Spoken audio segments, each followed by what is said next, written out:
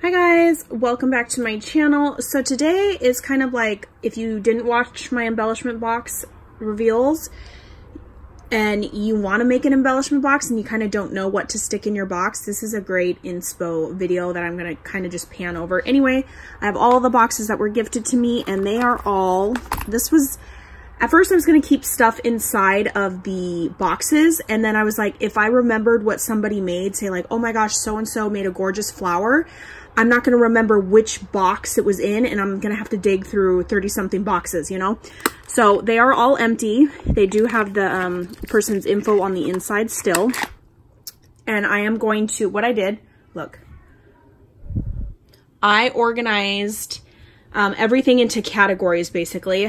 And I'm going to put all that stuff back into the embellishment boxes, but by categories. So like this one, I'll go ahead and make like a little tag for it, probably stick it on the bottom. And this will be like pom-poms or spiders or whatever. Obviously, if you're not doing Halloween, you're not going to stick like creepy little critters in them, but you could do, you know, Halloween themed stuff, snowflakes. So that's what I plan on doing. Each box will have its own theme, or not theme, own category basically, or like, if there's so many pom-poms, I'll do one of all pom-poms, one of pastel pom-poms. Like I'll subcategorize it, and so forth. So these are what was inside the boxes, you guys. A little tiny embellishments, handmade embellishments that you could add. Obviously, this is for a Halloween swap. So they're like Halloweenish, but you could do rosettes, little handmade, look at tiny little book charm. You can make charms, bows, all sorts of stuff. Stickers. Stickers are a huge thing. You can cut them apart off of the sheet, the acetate sheet that they're on, and put them in the little compartments. And as you can see, I have a ton of them. Right here, we have the little Walmart spiders, and then tons of little like super 3D, like these are the like clay / resin, I don't know what these are. Molds like that are super 3D, or like a skeleton, he's super 3D. These little guys, super 3D, so they're in here as well. And include tassels in your box. You can include wood chip veneers. You can also alter them as well, or you can buy them store made. So this is technically a sticker, but I was like, you know what? I'm gonna put it with the wood veneers, and I decided that later on while I was sorting. So I have to go through here and get some of the wood veneer style ones out of there and put them in here. Here is like I said, cut apart flat back jemmies. Look at tons of colors and all sorts of jemmies in here. These are little, these are all charms. When I say charms, I mean that they can be hung from, you know, whatchamacallit, a hook or whatever. Right here are beads. I did use a lot of my beads, and you guys will see a video soon of what I made, dingles and charms.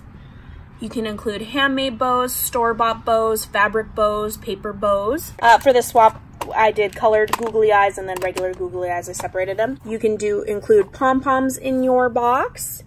You can include handmade crepe paper rosettes, little ones. These ones right here are all brads. This right here are paper flowers. Right here, gorgeous. Store-bought paper flowers, foam flowers. Look at little embellished ones. These are all Halloween. Stuff that goes with flowers, so like leaves and these little ball things are in here as well. And then these little lace ones, I didn't know if I should put them with like a flower or a bow, so I put them with a flower because they remind me most of a flower. Here, these were the sequins that were floating at the bottom of all of the boxes. I just combined them all together, and it made a pretty mix. If I could salvage the mix itself, I put it in a little container.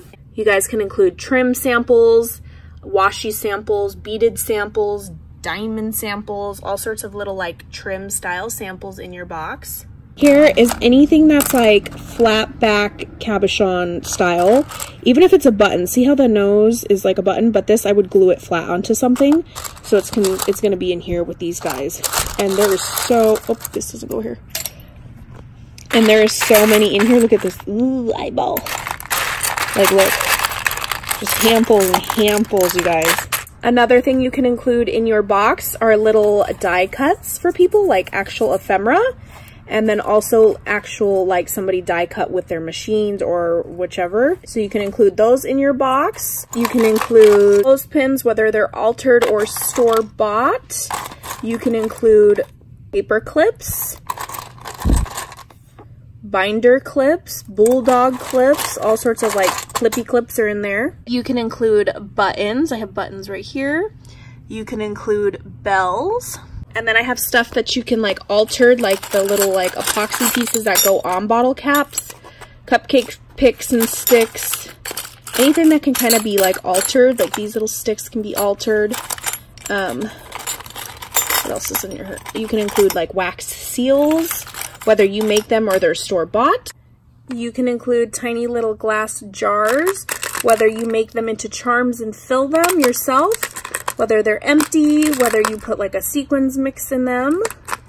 You can include puffy little, I know a lot of the puffy stuff is from AliExpress. You can include flap back jemmies. These don't have stickers like on the back end. And once I put these in the boxes, I'm gonna go more into depth, like if they're shaped, if they're like crazy fancy, or if they're just like regular looking. So I'm gonna definitely like have to subcategorize all these guys. You can include sequin mixes. I got a ton of those, you guys. Absolutely love them. You can include them in little clear jars or little baggies. As you can see, everybody stuck them in baggies. You can stick glitter in like little tubes, little packets, giant test tubes, skinny test tubes. So lots of fun ways to send glitter or a sequins mix. And yeah, so now I'm just gonna take all this, subcategorize like the gems, probably the flowers by color and stuff, you know, and put them all nicely back into these boxes. And then these boxes will go in a bin. So I will have just a bin of embellishment boxes, so I know what's in them. It'll be fun. So yeah, I will catch you guys on the next crafty organization video. Bye guys.